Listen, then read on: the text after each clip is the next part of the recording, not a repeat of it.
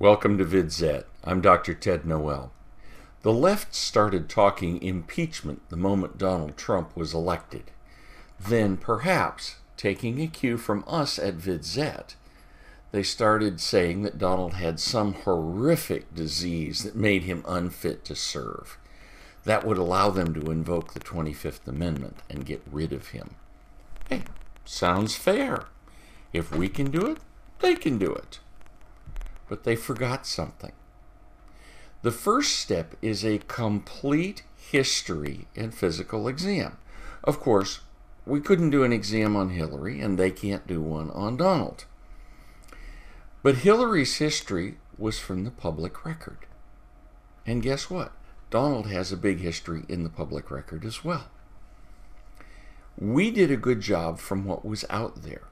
Unfortunately for the left, they didn't even look at the history in any detail. The biggest bad idea is that President Trump has neurosyphilis. This is a neurological disease that starts with a sexually transmitted illness.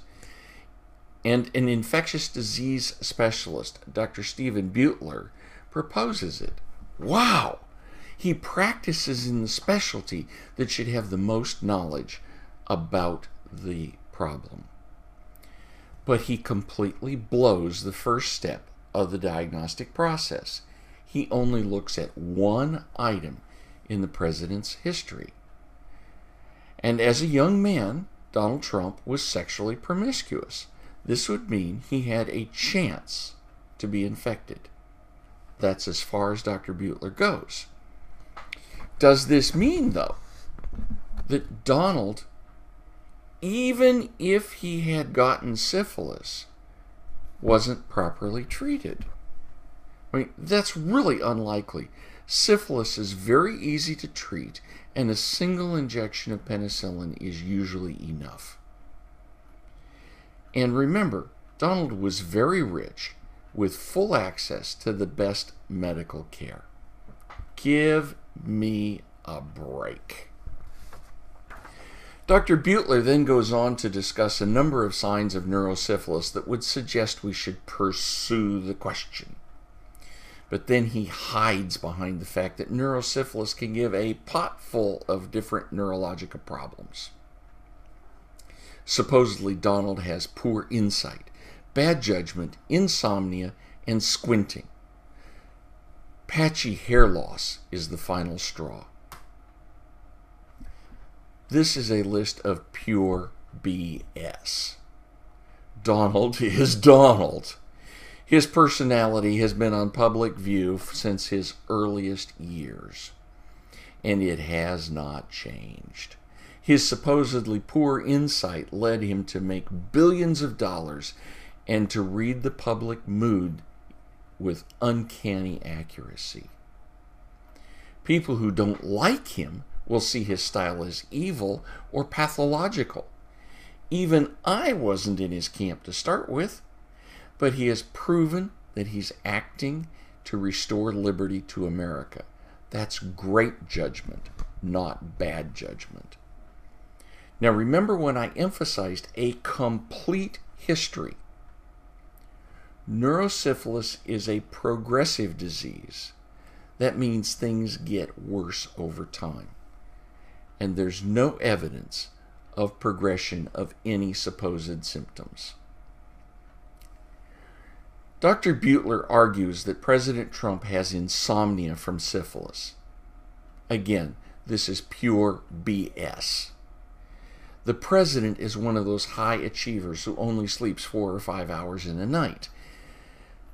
That's not insomnia. That's drive.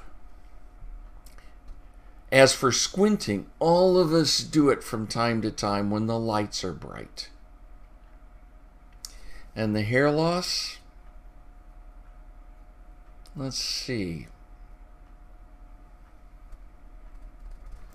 Putting it all together, Dr. Butler's article is a hit job with no real foundation.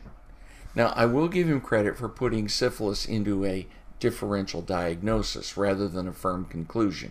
But it's still a hit job by someone who doesn't like the president and wants to delegitimize him. There's no there.